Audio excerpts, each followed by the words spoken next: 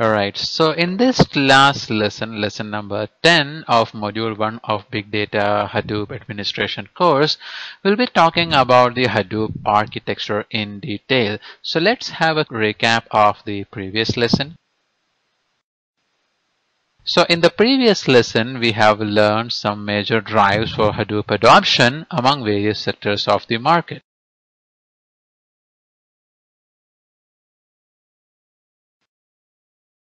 And in this particular session, we'll be focusing on something called HDFS and MapReduce. We'll also have a look at what is master-slave architecture and the different Hadoop deployment modes and a quick look at the Hadoop ecosystem.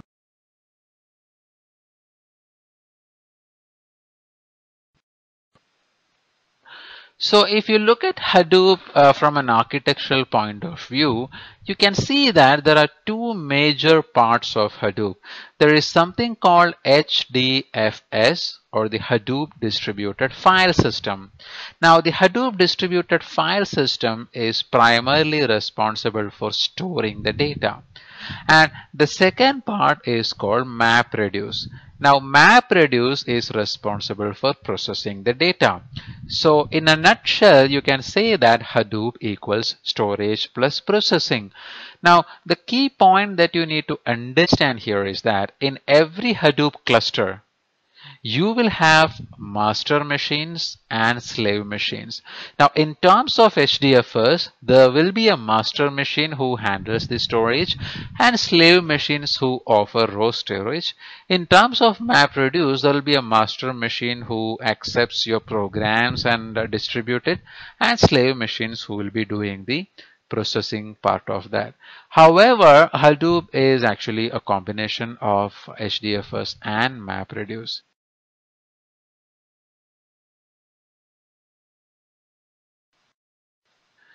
Now, if you look at the Hadoop architecture in detail, you can see that under HDFS, or the Hadoop Distributed File System, which takes care of storage, you have three daemons, or I can say you have three different types of machines who are running the storage portion.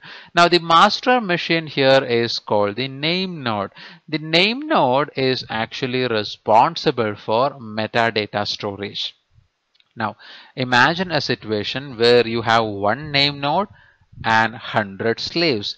Now the slave nodes are called data nodes. They offer raw storage. So when you say that in your Hadoop cluster you have 100 machines who offer their hard disk for storage, you technically mean that you have 100 data nodes. Now when I say that, what happens is that, let's say you try to copy some data to a Hadoop cluster.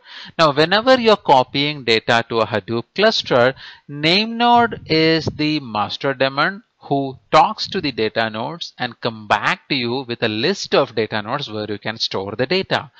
Because every data node offers storage, however, there might be situations wherein some of the data nodes will be already full, some might be overutilized, some may be underutilized. So to avoid such a problem, the name node intervenes, and whenever you want to write some data, the name node will say that, hey, you can write the data on these particular data nodes.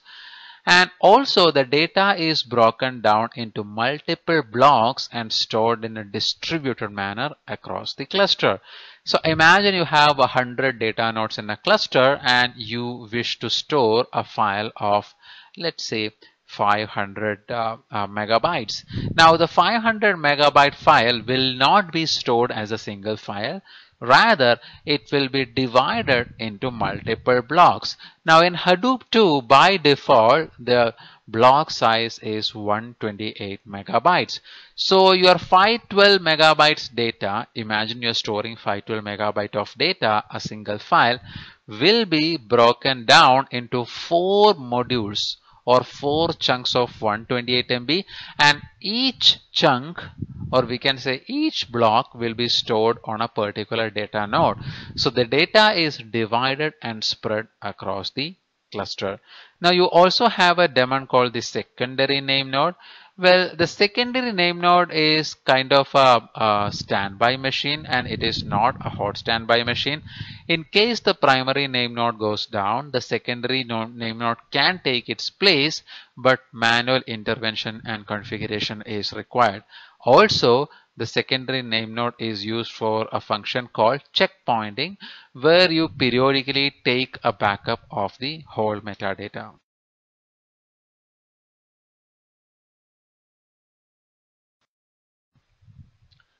So here you can see the overall architecture of Hadoop. Now as you can see, you have the name node and secondary name node who are the masters of the storage domain or the HDFS. They are connected to the slaves who are running the daemon called data node. Now you also have another master machine called job tracker. Now the job tracker is a specific daemon which is associated with Hadoop version 1. So in Hadoop version 1, what happens is that let's imagine that you submit a program to analyze the data inside a Hadoop cluster. The program will be going to this job tracker. Now, as you can see, you have something called task tracker. Now, task trackers are available on every data node. Now, the slave machines, like in our example that I discussed before, a 100 node cluster, if you are having 100 machines who offer storage, there will be 100 task trackers also running on the same machine. Now the primary idea behind a task tracker is that it is a daemon which will be communicating to the master daemon called job tracker. So whenever the job tracker has any program to be executed on the given data set, it will invoke the task trackers on the data nodes wherever the data is lying, and the task trackers will execute the program for you. So to summarize this, since your data is spread across the cluster, if you want to analyze the data, you must invoke the individual task trackers on whichever data nodes where you have your parts of the data. So that speaks about the architecture of Hadoop.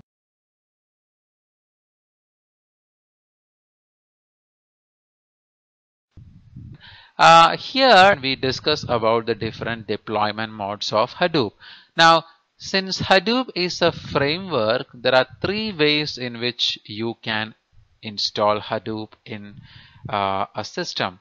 Now, one more key point here is that all these three modes are not heavily used. For example, the first mode is called a standalone or local mode. In standalone mode, there are no daemons. Everything runs on a single Java virtual machine. Standalone mode is suitable only for running MapReduce programs during development. It is one of the least used environments.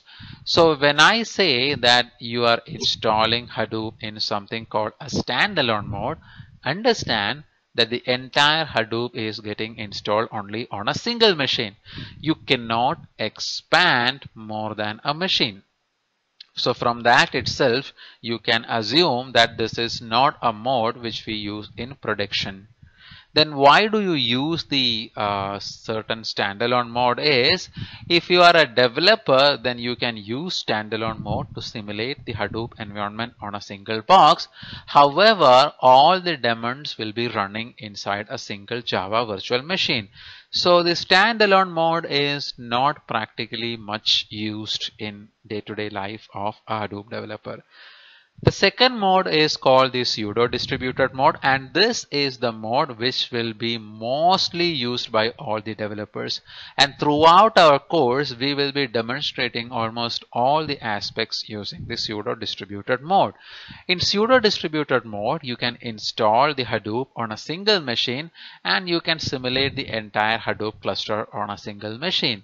Now, why do we prefer the pseudo distributed mode is that being a developer, you might want to test a sample program that you might have written.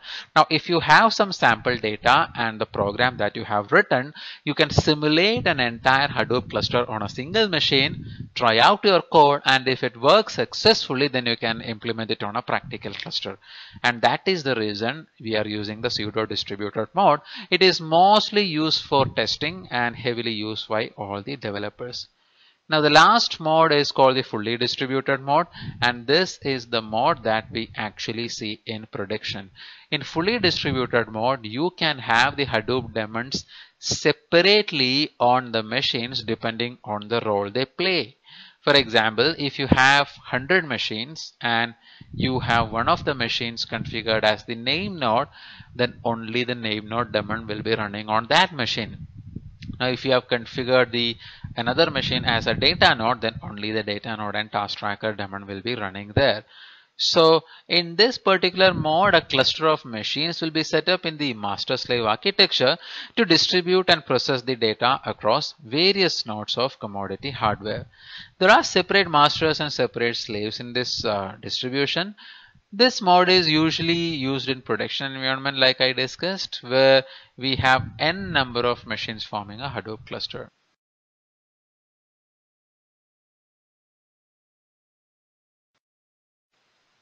Last but not least, let's have a look at the Hadoop ecosystem. Now we have seen the Hadoop ecosystem in the previous lesson, and let me give you a quick one-liner idea about the tools that you can use in a Hadoop ecosystem. Now as we have seen, HDFS is the storage part of Hadoop, which comes by default with Hadoop. You have something called Yarn, which is yet another resource negotiator, which comes by default with Hadoop too. Yarn is used for the entire resource management of the cluster. Then you have a Flume. You can use the tool called Flume to store and analyze streaming data. The next tool is called Scoop. Scoop is used to connect and transfer data between Hadoop and RDBMS systems. You have Zookeeper, which is more towards the administration side, which handles things such as high availability. Oozy is a workflow scheduler wherein you can couple multiple workflows and maybe you can type in your own rules as to which process should happen at what time. Pig Latin is a scripting language which we use to write codes inside Hadoop, and Mahout is used for machine learning, R for analytics, Hive for data warehousing. HBase is a classic example for the NoSQL database that we can use inside Hadoop.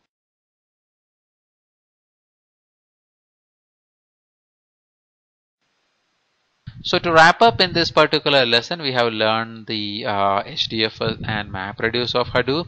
We also saw what is master-slave architecture and the different modes of installation of Hadoop. That's all for this lesson.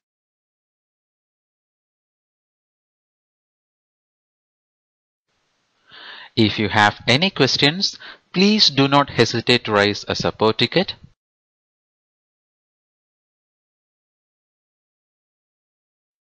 Thank you.